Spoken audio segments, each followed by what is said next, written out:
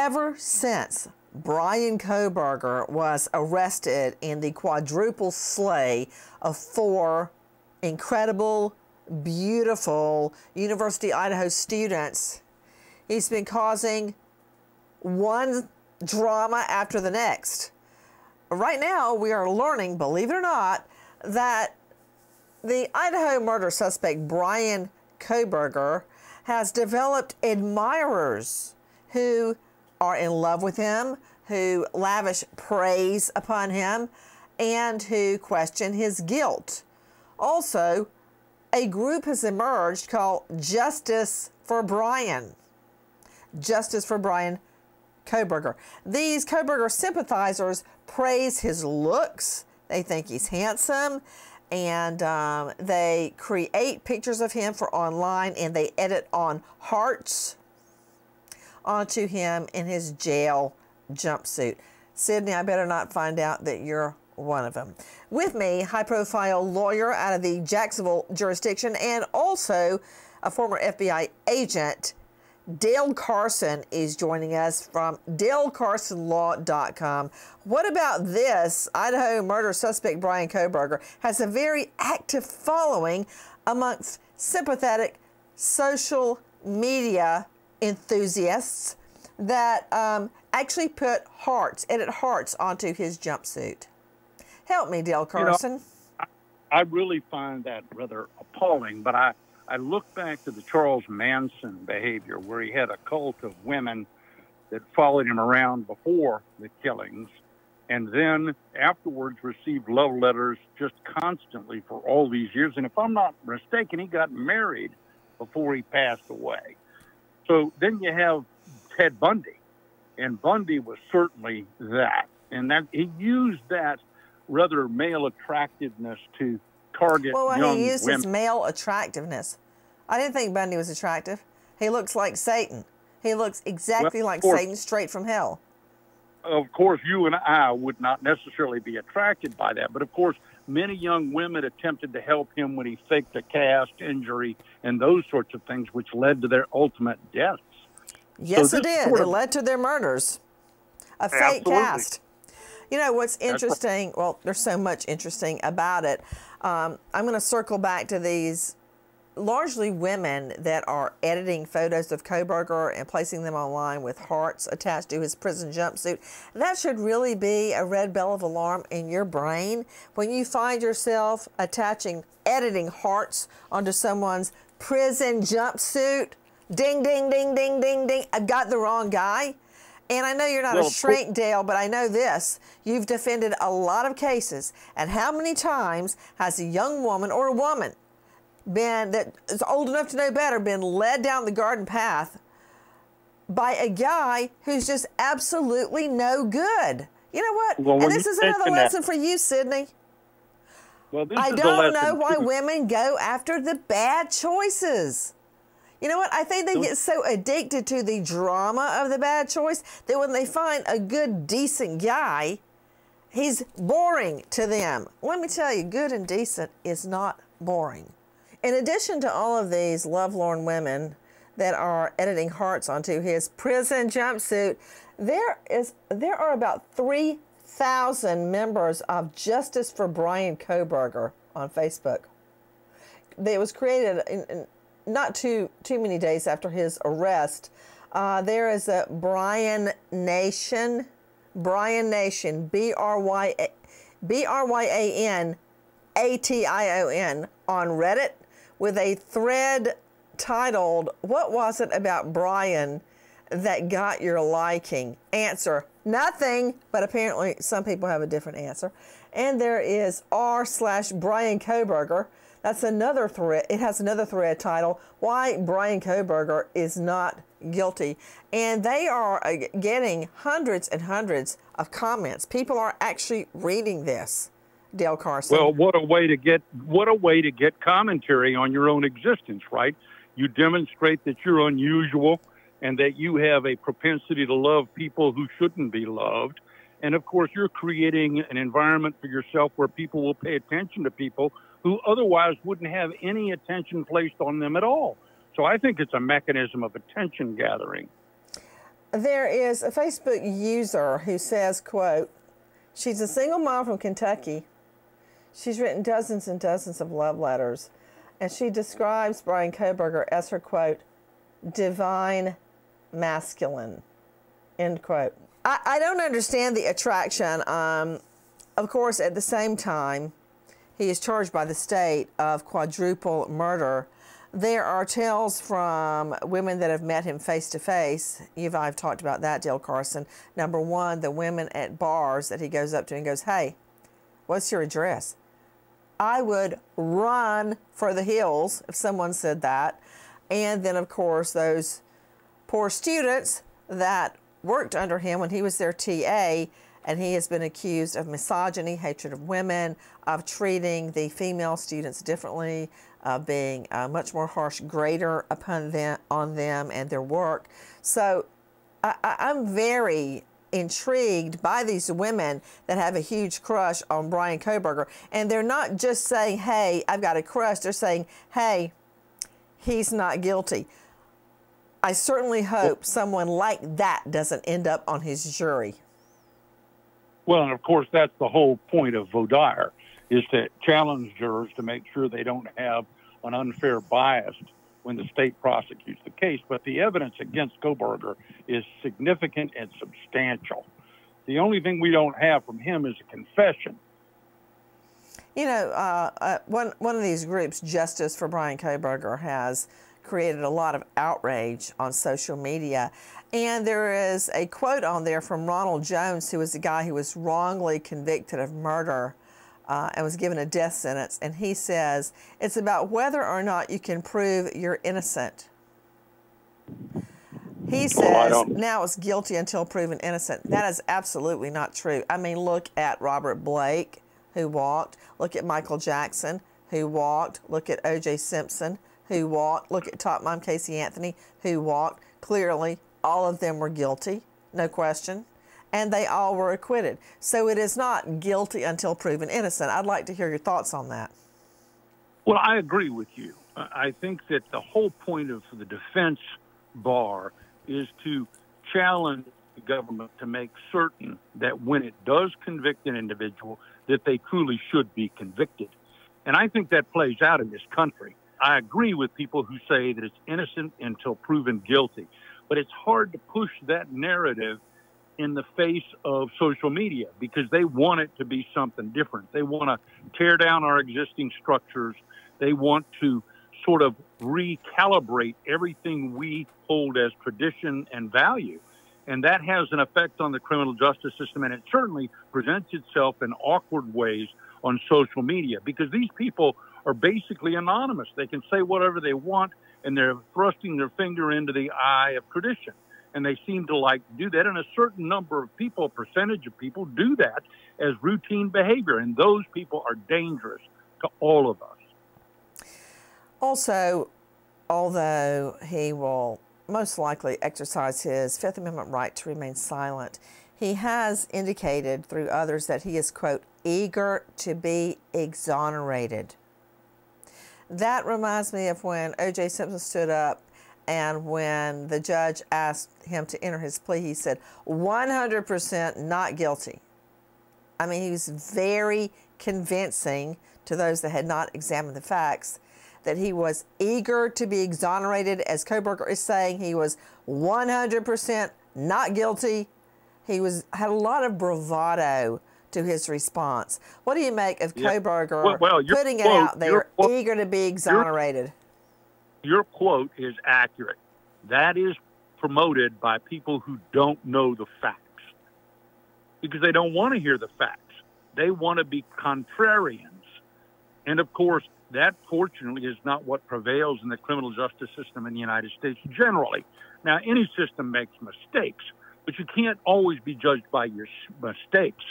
This is the strongest criminal justice system where the defendant does have opportunity to challenge the government's interest in a public trial where their potential crime can be examined by a group of peers who will determine whether or not the state meets its burden. Where else in the world do we have that sort of exacting criminal justice system. I'm not, maybe England, maybe a few other countries, but overall, very, very few. Let me throw another theory at you. The myth of the psychopath. You know, there is, you know, a mental disorder. It doesn't rise to insanity, called psychopathy, being a psychopath. Because we hear people refer to Bryan Kohberger as, well, he's a psychopath, as if that somehow excuses everything he has done. For instance, you always read about these Hollywood stars that are cheating on their wives, and they go, oh, you know, I'm a sex addict, I'm going to go to rehab. BS. That is not an excuse. I don't believe that. I think that there may be a problem within you that you seek out meaningless sex or sex without any emotional attachment. But that is not an excuse for what you're doing. It's not a defense for what you're doing. Like voluntary consumption of alcohol or drugs is typically not a defense under the law, or else everybody in the Fulton County Jail would walk free right now. They go, oh, I was drunk, not guilty. So just claiming as if it's some type of an explanation, Kohberger's a psychopath, I'm not buying into that, Dale Carson. Well, I think the idea that people are somehow, by the DSM, the Diagnostic Statistic Manual that these psychiatrists use to determine whether or not someone has an illness which causes them to do these things, really is not something that should be used to validate whether they know the difference from right and wrong, which is the standard. And so it's beyond belief that Kohberger didn't know, when he was allegedly stabbing these young women, entering a house in the middle of the night and taking their lives, that he didn't know that that's not something that a human being is supposed to do to another human being. So from my perspective, whatever they consider him, the psychiatrists consider him, doesn't eliminate the need for us to understand that that individual knew the difference between right and wrong and knows the difference between right and wrong. And he should be held responsible for his own conduct, as we all should be. You know, why I believe people come up with theories about why someone committed a crime, I think it's because we want very much to understand. We want to apply logic to an illogical situation. About 5 years in, I was sitting in court one day. The jury wasn't there, Dale. I looked over at the defendant. I thought, why did he do this? I thought, wait a minute. Why am I wondering why? It's a complete waste of time, because I'll never know why he committed a murder. That's what we're trying to do with Kohberger.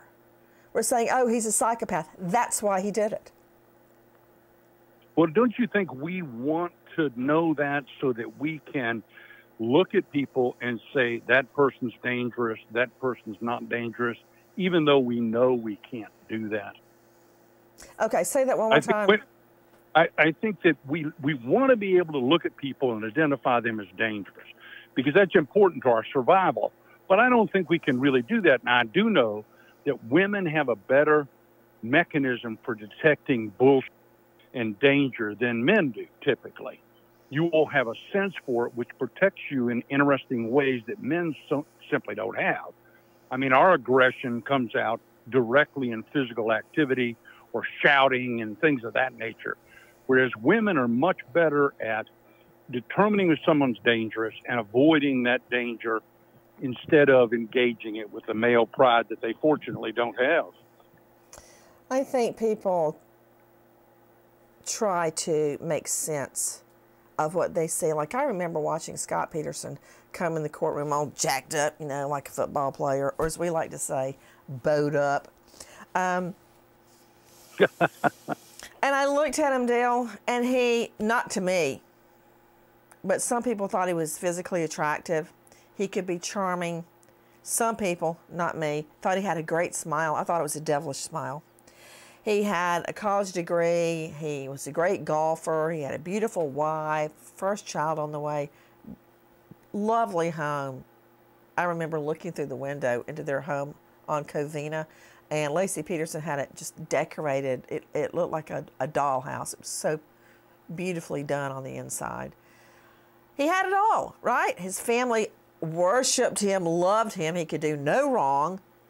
So why would he do this thing? I think that's part of the reason that so many people believed Peterson was not guilty, because it just didn't make sense. It was like the eye was tricking the mind. And here I think people are trying to basically medicalize hate and evil and mens rea and malice and premeditation, because it's hard for people to accept Kohberger could do this to these three beautiful girls and this wonderful, handsome young man, Ethan Chapin. It's very hard with no real motive to take in why he would do that. So we try to rationalize it.